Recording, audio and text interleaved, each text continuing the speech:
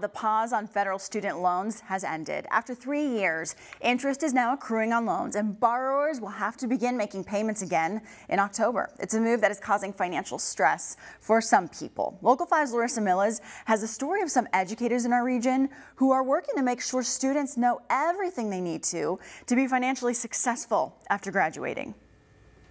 For many high school students, figuring out what they want to do after high school involves figuring out how they're going to pay for that. That's why some teachers and counselors here at Lincoln High School are working to help students figure those plans out. With my college-going students, I tell everybody I'm never going to pressure you to go to college, but if that's the pathway that you want to take, I never want the reason that you aren't going to be financial. Julia Minahan's greatest wish is to see her students succeed, whether that means going to college, trade school, the workforce, or other post-high school options. I think what happens is because there is such a pressure to go to college for everybody in order to make money and be successful, that students are going to college when it's not necessarily what they want to do. Minahan says that pressure can often lead students to make choices that might later impact their finances, like taking out thousands of dollars in student loans. That's why she and fellow Lincoln High staff member Bridget Bowser work hard to make sure their students, many of whom are first-generation students, make the right choice for them. Money is a big issue for these kids, and they need to know that there's a certain comfort level that going in, they're also going to come out knowing that they can take care of themselves when they're done. Bowser teaches college and career readiness, where she answers students' questions like how much they'll have to borrow if they need to borrow student loans, how to pay those loans back, when to pay them back, and what an interest rate is.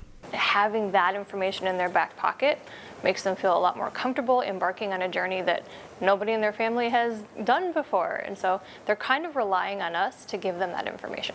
That guidance makes a huge difference to students. They're not just your students until they graduate, they're your students until they stop talking to you 10, 20 years down the line. So yeah, we get a lot of feedback from kids who just want to thank us for helping them make choices that are good for them. Both Minahan and Bowser say that it's important students understand that college is not the only way to be successful after high school.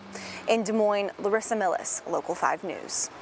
Minahan and Bowser say Lincoln High School really emphasizes scholarships to students. They say the school even has specific ones that are only offered to its students. That way they don't have to compete with other students across the state or nation for scholarship money. This is such an important conversation to have. I wish I had this conversation when I was in high school. That's all I could think about when I was listening to this story. Yeah, I went to college, and I do not ever remember when I was in high school anybody giving me another option or showing me another path. It was college, college, college. That's what you do, and you do whatever it takes to pay for it. Yeah, and also your mom was first generation for her graduation, and then I was first generation in my family. I do know too, don't undervalue trade schools, because I went to cosmetology school before I went to college, and my brother's a mechanic, so there's skills of all trades. Absolutely. Point being, and education in all its forms. You just got to be financially smart about it. Exactly. So do what is certainly best for you.